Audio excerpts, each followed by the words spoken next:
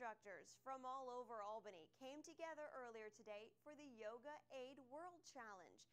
The worldwide fundraising event benefits charities that use yoga to help improve their communities. A 2-hour yoga class was held this morning at the Albany Area YMCA. It was free to attend, but participants were asked to make a donation, which went to support Yoga Gangsters, an organization that aids at-risk kids through yoga philosophies and techniques.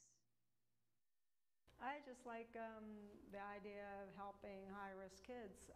I think they need an outlet. I think they need something to do that's relaxing. They can do it anywhere and it doesn't cost anything.